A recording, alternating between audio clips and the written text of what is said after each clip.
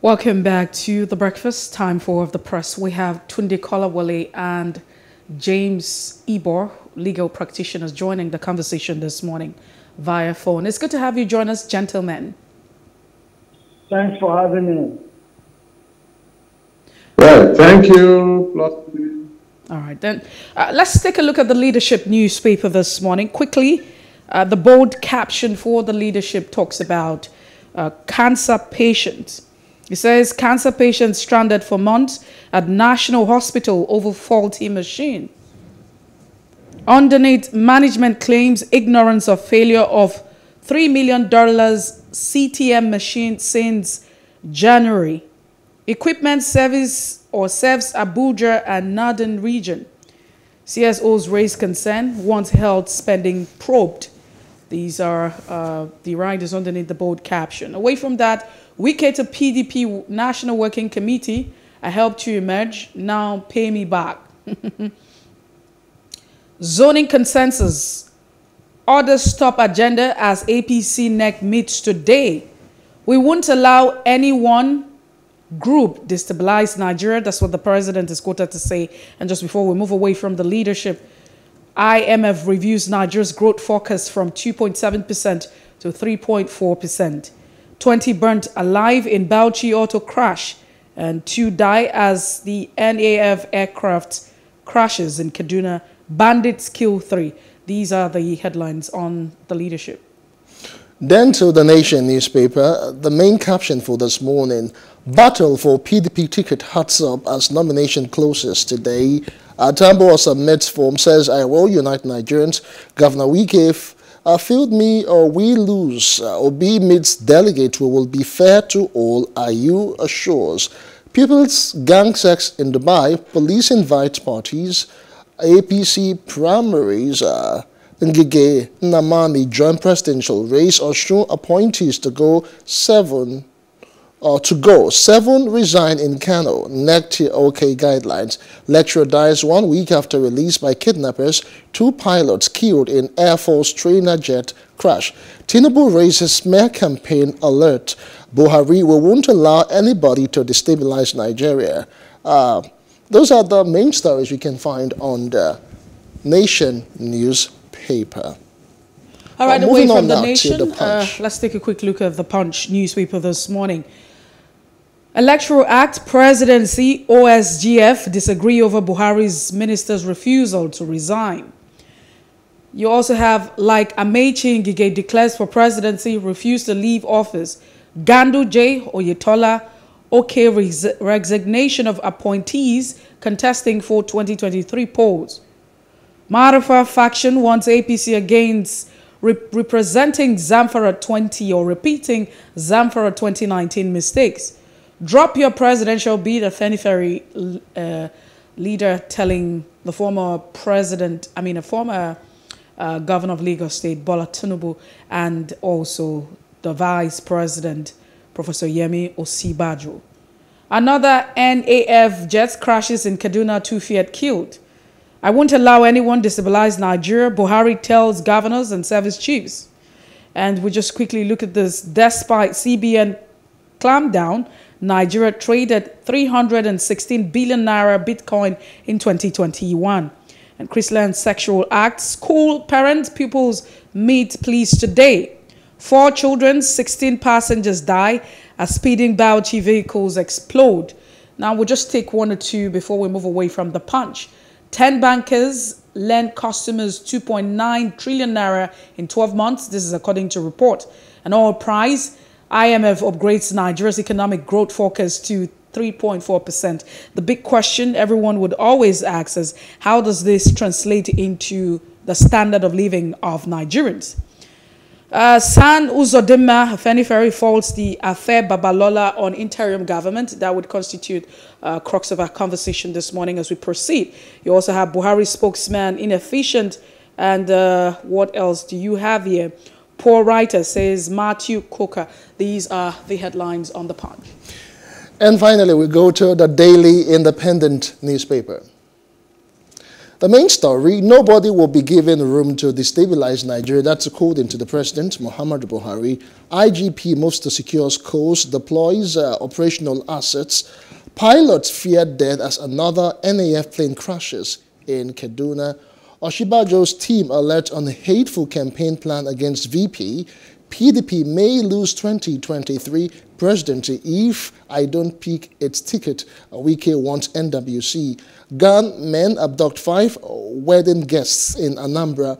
Opposition behind attacks in Imo, Kaduna, Ebonyi. Uzodimma insists 2023 election why Sanwo-Olu got not to go for second term. Throwing presidential ticket open will be mistake for PDP. That's according to Chief Tunde, but they judge. IMF raises Nigeria's growth forecast to 3.4% in 2022. Ngige formally joins presidential race. Those are all of the stories you can find on the Daily Independent newspaper this morning. All right, let's have the gentlemen join the conversation. Tunde Kolawole, legal practitioner, and James Ibor, a legal practitioner. Once again, thank you, gentlemen, for being part of the show. Thanks for having us. Okay, so let's start off with some of the headlines that we have. I mean, let's take a look at the leadership newspaper this morning. I'd like to start with the Punch, I beg your pardon. I start with James Ibor. Electoral Act, Presidency, OSGF disagree over Buhari's minister's refusal to resign. And this might just be a little bit of an issue here. Underneath, you have Gandhi J, Oyetola, others, resignation of appointees contesting for 2023 posts. Now, some people are saying those who have been elected, I mean, it's a different thing. Those who were elected into office should not resign. And others are saying it should just be the consent of those who are appointees of government. But what do you think that should be? Well, yes, as for me, no matter how bad the law is, no matter how unpalatable a law is law, or it is repealed. All political appointees have to abide by that section 8482 of the Electoral Act, or it is repealed. When you look at it critically, it may not be too good that a section of the political class should insist or should find a way or should make a law to circumscribe, to put impediment, a barrier in front of co-political participants in participating effectively in electoral activities. But the law has been made and has been made, that will be obeyed. Let's also share the thoughts of James Ibor on this particular one, Tunde Kolawole. Please, there is this very important point I want to make, and I will do it very briefly.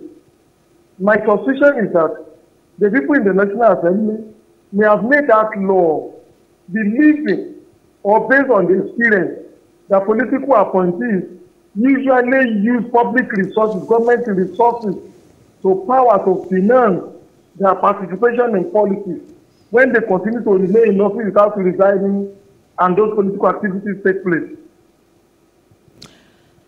Yes, I beg to disagree. Hello, can you hear me? We can hear you.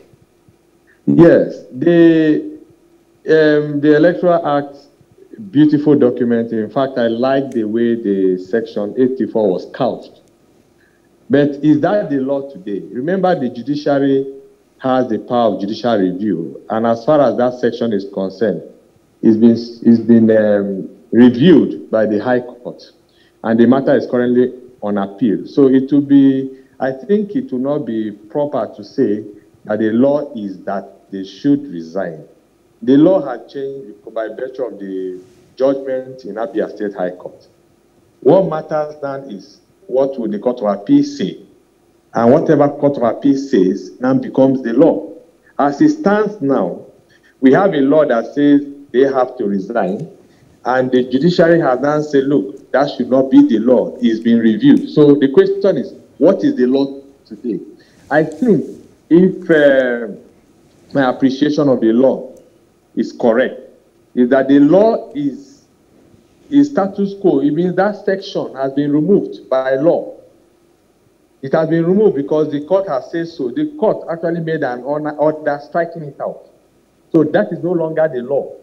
And until the Court of Appeal decides otherwise, there will be no need for any political appointee resigning as a matter of law, because it's no longer the law, because there's a pronouncement of a high court. And until that pronouncement is set aside, the position is that they shouldn't resign because it has been struck out. All right, let's stay on the Punch newspaper. There's a whole lot going on concerning the presidential, interest of the VP and, of course, the former governor of Lagos State. They are still in the news. But the Punch captures it this way: drop your presidential bids. Afenifere leader tells Tinubu Osinbajo. This is coming in the wake of alleged, campaign smear that we have been told, is going on right now. So let me get to you now, Barrister Tunde Kolawole. What's your opinion concerning the position of the Afenifere leader asking, the VP and the former Lagos State governor to drop their presidential, bids? Well, the Afenifere people are entitled to their opinion, like any other Nigerian. I share their concern. They want stability in this country. They want inclusiveness. They want all sections of the country to feel that they really belong to this country. And they are never shut out of any opportunity that is available to other tribes, gender, or what have you. But again, you must remember my own position, which is that I don't care where the presidency comes from. It is our best and the best people, the best brains, those who can take us out of this quagmire that we have found ourselves as a nation, shall be allowed to manage our affairs. I am looking at people like Montalu, I'm looking at people like Shore, I'm looking about, Adewumi, is it Akinwumi of APP? I am looking at somebody like the man in Jam, Isaac Oloyede. These are people who have demonstrated integrity and transparency. Furthermore, when tribes begin to say it is their turn to rule, you are kind of insulting, you are abusing and denigrating the other tribes. There are 350 tribes in Nigeria, and all of them are entitled to govern Nigeria, entitled to rule Nigeria. But the Ibors, the Yorubas, the Hausa, and the Fulani have appropriated Nigeria to themselves, as if Nigeria belongs to them. So when they talk about Nigeria, when they talk about leadership, they are only thinking about the Hausa, the Fulani, and the Yoruba people ruling, which I think it is wrong. It is a thing that we kind of rubbing salt in the injuries of the other tribe. There is no tribe that is bigger than the other, no matter the size of this tribe. So I am for the best hand, for the best brain, and for the best program, no matter who the person is coming from, whether it's coming from the east, whether it's a full animal who has the best program and the best agenda to rule Nigeria. I don't care where he comes from. And there are very people. When you look at it, they are ineffectual. What control they have over the voter? They only make noise on the pages of newspaper.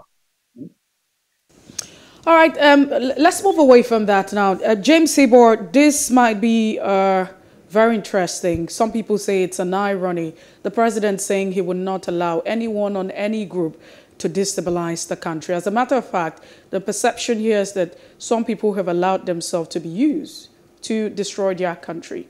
What do you make of this statement in the wake of security challenges that we're faced with as a country? Well, it is that statement from the president himself is very hypocritical and unfortunate and very disappointing. In fact, I think the president has taken Nigerians for granted. He's talking about he will not allow. He has allowed people to destabilize this country. The insecurity in this country, the lopsided appointments, the response to security issues really shows that the man has lost control. The president should, in fact, resign his position. He has failed. The only reason why we have government is to protect lives and property. And he wakes up every day to tell you he will not allow. Then, of course, he has actually fueled insecurity and destabilization of this country himself by his actions. You know, people are dying in Kaduna and he's jetting out of the country. You talked about one of the newspaper headlines you read. I think it's from the national leadership newspaper about the cancer, the National Hospital and the cancer machines being there. He doesn't care. He doesn't really care because the political elites will always jet out for medical tourism. They don't really care. I think Nigeria is like a farm. They just come farm and take it out. This country is actually disintegrating. And he wakes up every morning to threaten people. I think that statement is targeted, it's political and targeted to witch hunt a particular group. You know the people who are already destabilizing, you know the issues, you know those actually causing insecurity in this country. Why not go after these criminals? You understand? People actually stealing money. He just gave pardon to some criminals, convicted criminals.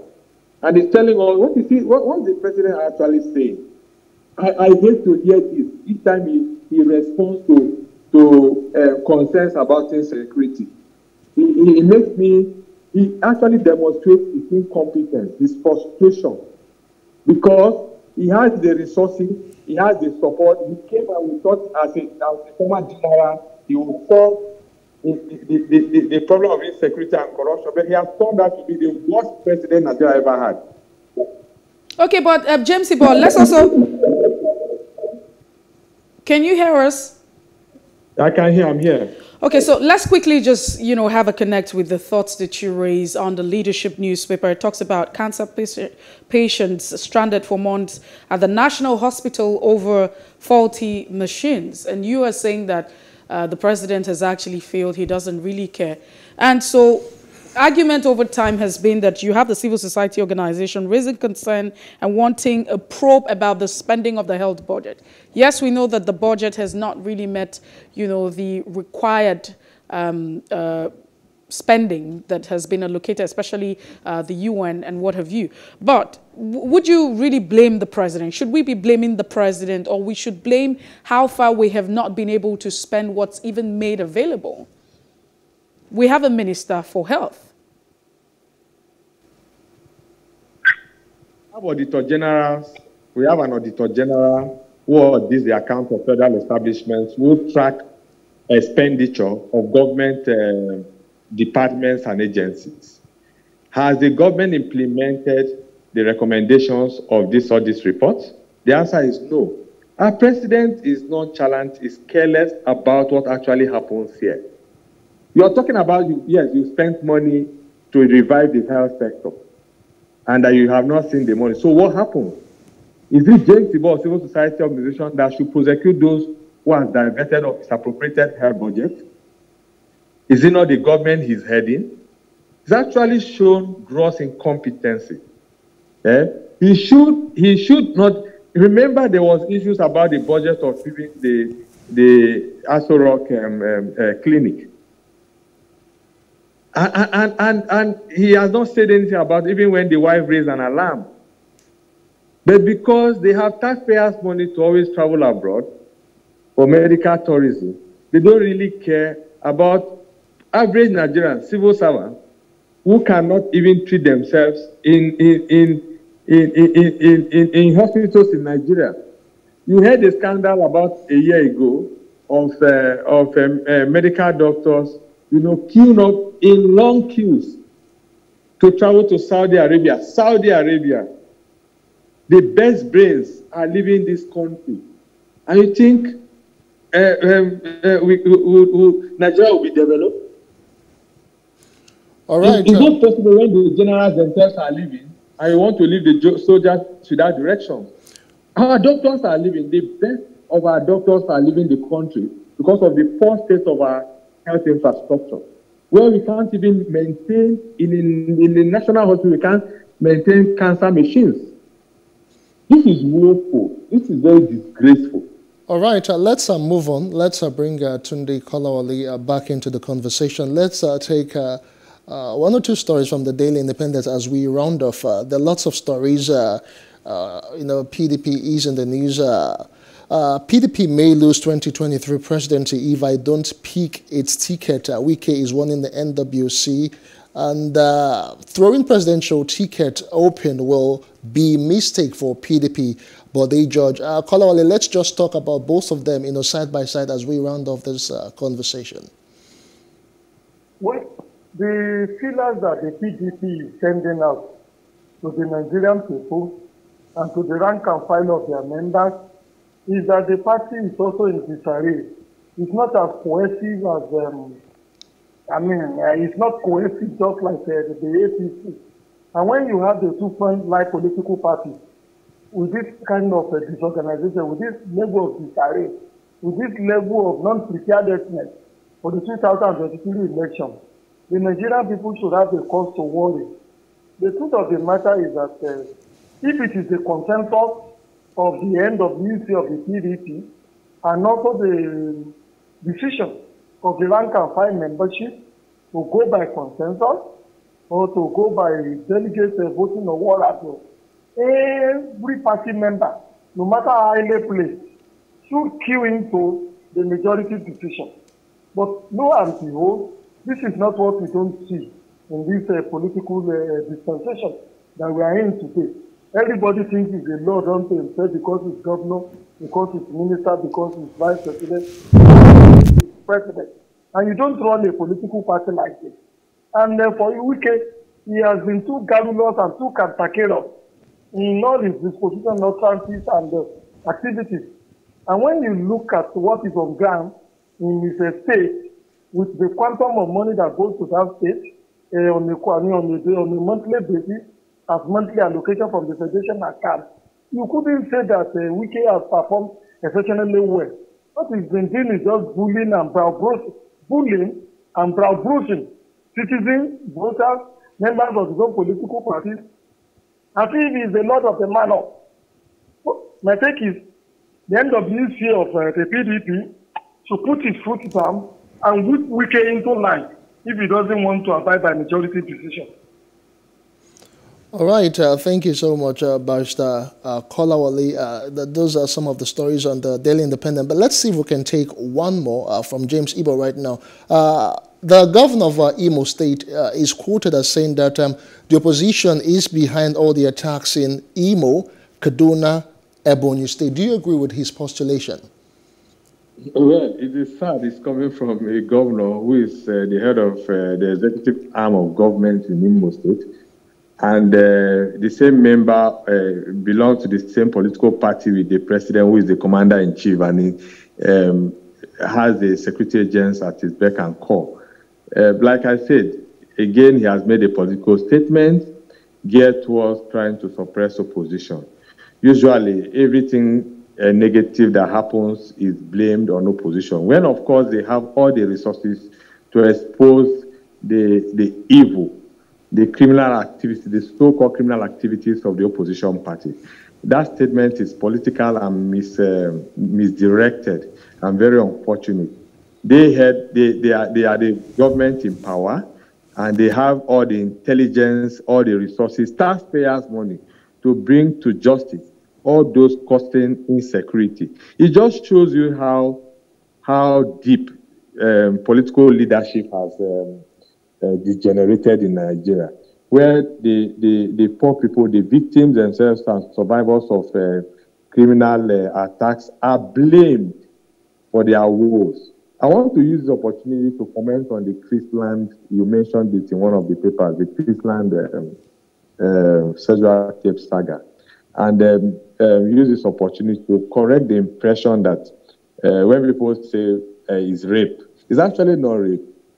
Those are sexual offenders, and we have a juvenile justice system that should be implemented. Lagos State has the child rights law. They also have education guidelines for child offenders. They have a well-trained police force that should handle juvenile cases in Lagos State. Lagos State has been very proactive. I want to use the opportunity that they should use the unit in the Nigerian police force that has been trained over the years on how to handle children cases, to get into these cases. They have family courts also you know. So they should, begin to make good use of these resources. And I'm sure using the Ministry of Youth and Social Welfare Services to also regulate schools, because these cases, they have always been there. It's not new. It's just that social media has made it more prominent because it's easy to get to circulate information now. We just have to be deliberate about protecting children. Like John Locke would say, children are born a clean slate. It is the society that has made them. So society has to take responsibility to protecting these kids by ensuring that they are not exposed to certain content that will ruin their future. Well, James Ibor, thank you so much for being part of the show this morning. The newspaper review, to be precise. Thank you, Tunde Kolawole, a legal practitioner as well, for being part of the show. We appreciate your time, gentlemen. Thank you. All right, it's still the Breakfast on Plus TV Africa. Away from the newspaper review that's off the press, let's go back this day in history. Today in history is up next on the show. Stay with us.